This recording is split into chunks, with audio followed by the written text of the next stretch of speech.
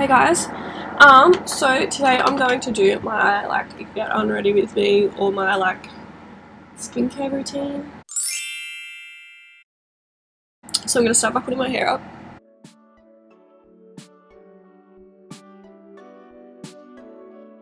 We're about to go from a 5 to a -10. Okay, so I'm going to just remove my eyelashes first before we do anything. These were the these are the lashes from Holy Grail. These are the Wispies ones. Put them back in their packets. So I'm just gonna run, because I have a few different products that I like to use and switch it up. So I'm just gonna run you through each thing. So if I'm wearing makeup, this is what I'll do first. So usually I would use micellar water or a makeup wipe or something, but I've recently got the two new Garnier things. So one is the 2-in-1 Express Eye Makeup Remover, which is good because I need something specifically for my eyes because they are so sensitive. And then the other one is the micellar oil infused cleansing water, which is for to get rid of makeup. So I'm going to start off with the eye one and shake it up because it's got the oil in it. It's it sits at the top, and then you shake it up and it's So I'm going to take it on a cotton round. I'm using the Swisters ones. These actually feel so heavy duty. I had some other ones from Kmart and they just felt like tissue. Whereas these kind of feel heavy duty. Okay, so I'm just going to start by the eye makeup removal one and just pour some on a cotton round. I'm just going to hold it on my eye for a few seconds to let it soak. Just dry. Again. So it's like that, so I'll just leave it like that for a few minutes. And I'm just going to do the other eye. I feel so out of my element here, I'm so used to talking about putting products on my face, and now I feel weird. Showing you how to take them off, I'm like, this is odd. Now I'm just going to go to the other micellar water and just put that on a cotton round as well. Oops, I just squirted it all over my desk. And I'm just going to start wiping all over my face, just giving it a quick wipe over. It smells really nice actually, this micellar water stuff. That. Yum. So now we have the bulk of my makeup off. So this is where I would start my normal routine, if I wasn't wearing makeup, if I went to the bathroom to have a shower or whatever. So I always do 2 cleansers, so I will always use my pre-cleanse from Dermalogica first. This is really good for removing makeup. You just rub it all over dry. Well, it's not dry because it's oil, but you rub it all over first. And you just wet your hands. Got a bucket of water. So then you just wet your hands and then what do you call it? You foam it up kind of thing. I'm using some of those cotton rounds to wipe it off. So you can already see that I got heaps of that off as well. And you can use pre-cleanse on your eyes and stuff as well. It's good because it's so oily. It's really good at breaking down all the tough stuff on your eyes. So I have a couple of cleansers that I really like using. My favourite one is probably my Tribe one, but I've actually run out of that at the moment. So yeah, I usually have 3. I usually have my Tribe one. This is how it looks. And then I've got my Sukin one, and then I also have my Soap and Glory one as well. But yeah, as I said, my Tribe one is empty. So I'm going to use my Sukin one today. This is the Nourishing Cream Cleanser. I like this one because it's quite gentle on my skin. So yeah, you just rub that all over. It really doesn't feel like a cleanser at all because it's so lightweight and it's like a cream. But it does a good job, so. I'm just going to do the same with my hands and then start to scrub that off. And I'm just going to get some more cotton rounds to scrub my face.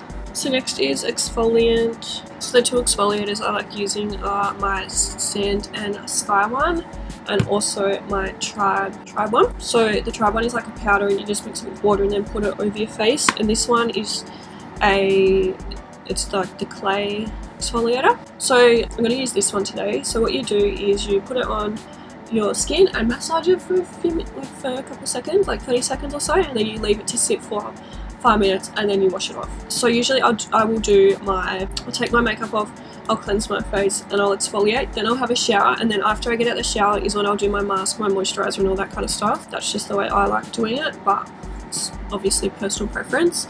So yeah, I'm just going to put this on now.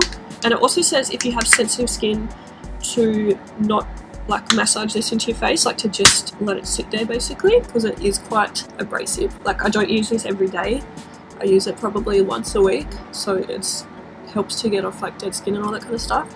If you're using it every day, it will probably be quite bad for your skin, as it would strip it way too much. So I'm just going to let that sit for 5 minutes and then I'll be back. Okay, so this is how it's looking now. It's all dried. It's been a few minutes. So I'm just going to take this off. I should have done this off camera because it's going to take a while. Okay, so now it's time for the mask. So my favourites are the Glam Glow Insta Mud and the Sand and Sky Pink Clay, Australian Pink Clay Mask. So I think I'm going to use this one today just to fit in with the Sand and Sky theme. I don't have a mask brush with me, so I'm just going to use my finger.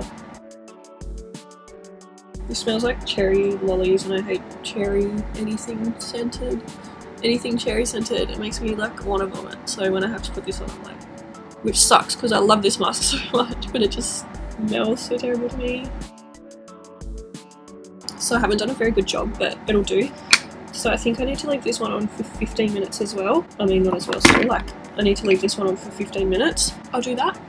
And then when it's dry, I'll come back and take it off. Okay, so this is how the mask looks now that it's dry. So I'm just going to take this off. It scares me so much having water around like my camera and my microphone and my phone and my laptop.